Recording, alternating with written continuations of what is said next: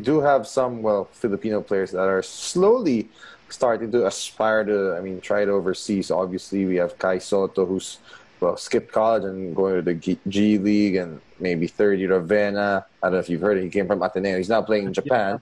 But, like, do you see that this could be a trend, or do you see that there's maybe more opportunities for Filipinos to be making that jump, maybe try out their luck in college? Because we've had, well, Kobe Paras, but he didn't get much run. Japeth Aguilar in Western Kentucky.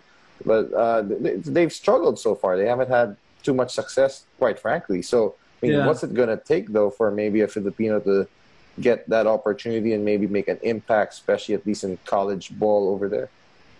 Yeah, the only one I don't know is the Western Kentucky guy. What was his name? Japeth Aguilar. He's been there a bit. He's been the national team. He still is there for up to now. Yeah, he's a 6'8" athletic forward. Yeah, I think Kai obviously is good. I think he's good. You know, I've seen a bunch of highlights. I've never seen him in person, but I saw Kobe Paras a lot. You know, in high school and growing up.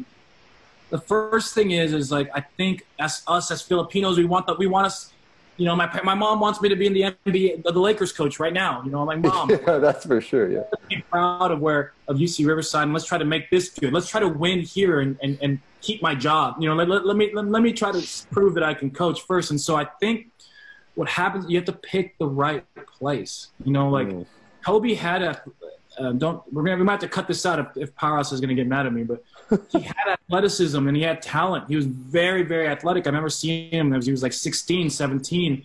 And obviously UCLA would have been great, but maybe it wasn't the right level. So he went to Creighton. Creighton. Sorry, Butler is where Christian David, the Canadian Filipino, went, right? Yeah, but so he went to Creighton, and that's even higher right now. That's even higher level than UCLA. I mean, so you just have to pick the right place. Like, it doesn't.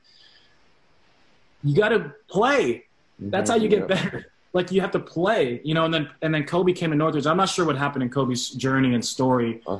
Obviously, I follow him and I root for him. You know, I root for all the Filipinos. You know, I want him. And Kai. So Kai, I think this is good because at least he'll be. I mean, I would love for Kai to be in the NCAA. I think Kai would do really well. You know, my coaching friends at some of the higher levels always contact me and like they want my help with Kai, and he would be good at the college level. So this is new, right? They've never done this G League thing. Yes. This is the first time that they're doing it. You know, Jalen Green, who's, I know you guys know, he's part from, you know, he's doing it, and so we'll see how it all turns out. But I think there's definitely going to be more opportunities. But the other thing is, you guys are fighting for them too. You want them at Ateneo. You want, right? Like, for sure. Your colleges are fighting for them. It's kind of like when I go to Germany and I recruit, which I've done, and we got like our player of the year at Columbia was a kid named Mauro Lo, who's from Berlin. They want them too. You know what I mean? So there's certain countries that would love to keep their players there, and I think. That's why I don't know. Do you guys want the players to come here in the college, or do you guys want to keep them there and develop them there? That'll be the tricky thing. But if you do send them here, there's opportunities. There's tons of opportunities here. Because it seems like most of the players that have had some success in the NCAA that are now playing professionally here at least have, for most part, grew up and lived there and played in the States basically all their life, whereas where they're making that jump. But I mean, just going back to Kai, and maybe for those players that have now been deciding to skip that NCAA, that 1 year of the NCAA, because now there are more options for them to play overseas. I mean, we saw it with LaMelo Ball too. I mean, what's the drawback, though, of playing professionally right away? I mean, this is just as a coach versus going to college ball, playing college ball first in the NCAA.